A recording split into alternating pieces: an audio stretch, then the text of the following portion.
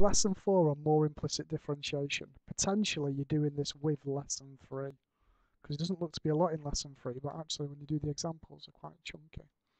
Right, let's have a look then. So got implicit differentiation, but the coordinates where the tangent is parallel to the x-axis. Right then, let's have a look at this. Let's differentiate it first. So I've got 2. This is chain rule. So, sorry, product rule. 2x, y. So I've differentiated the x squared.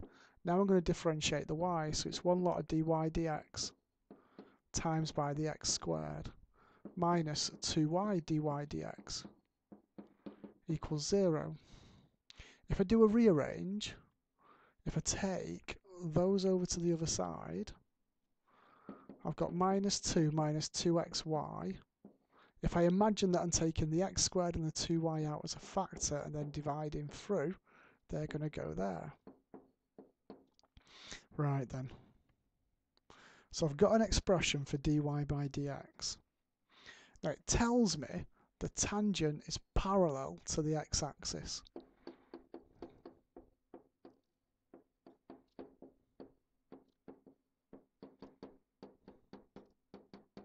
If you think about that, that's a stationary point. So that must mean then that dy by dx is equal to 0.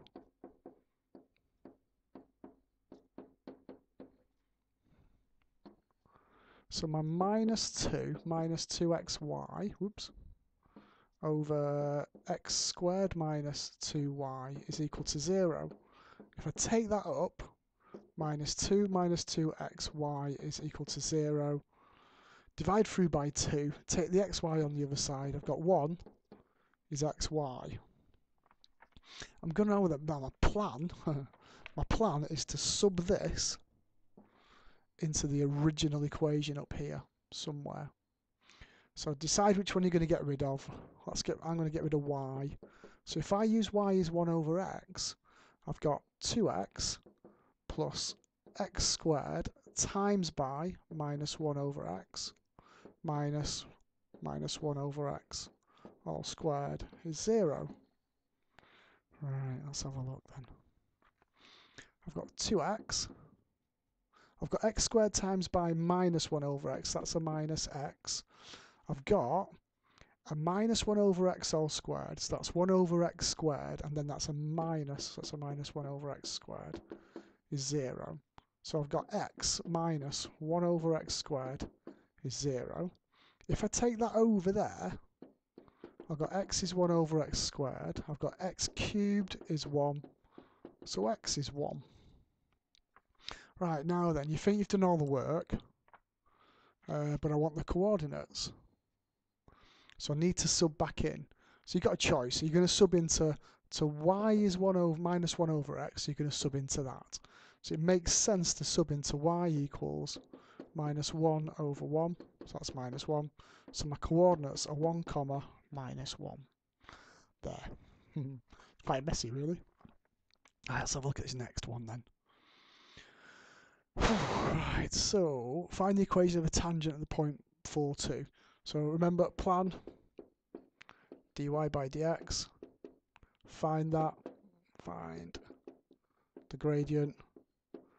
And then use yy as y1. Right, let's have a go.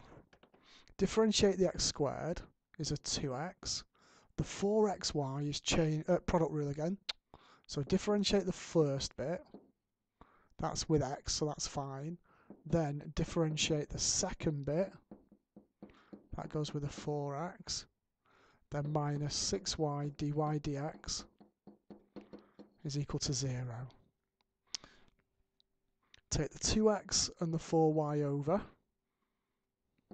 So minus 2x minus 4y. Take the 4x and the minus 6y out as a factor and then divide through. So I've got dy by dx is there. If you look, I can divide through by 2 on the top and bottom. So I've got minus x minus 2y over 2x minus 3y. That's x. Right then.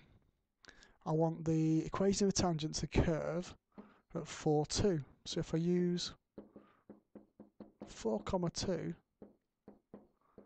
dy dx is minus 4 minus 2 lots of 2 over 2 lots of 4 minus 3 lots of 2. So dy dx is minus 4 is minus 8. I've got 8 minus 6 is 2. So my gradient is minus 4.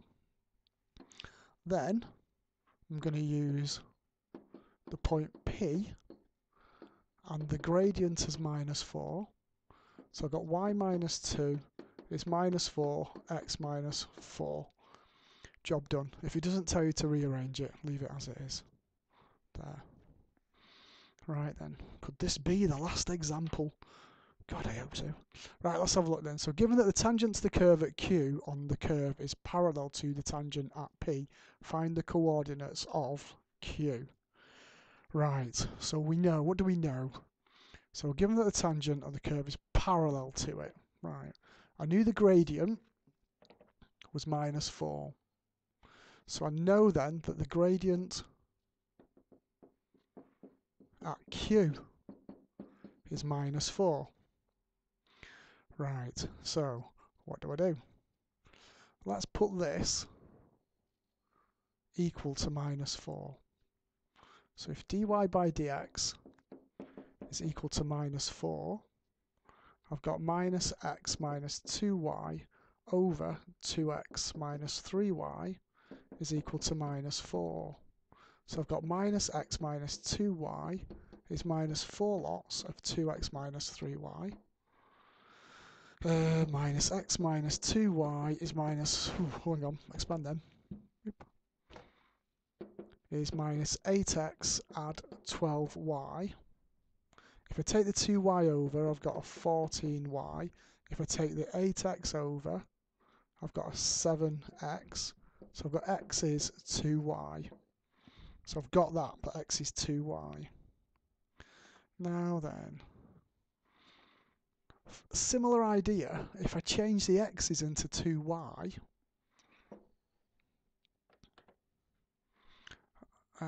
so I'm going to sub into the equation. Right, so I've got 2y squared, so that's going to give me 4y all squared, plus 4 2y y, so what's that, 8y squared, minus 3y squared is 36. So I've got 9y squared is 36. I've got y squared is 4. I've got y is plus or minus 2. Now I did know that point P is 4, 2.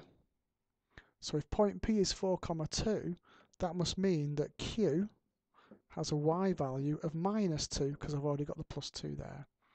Right, where's that equation that linked x and y together? Where's it gone? Oh, there you go. X equals 2y. So if I use that, x is equal to 2 lots of minus 2. So x is equal to minus 4. So the point Q is minus 2, minus 4. And I think that's it. That's got to be done. Well done, everybody.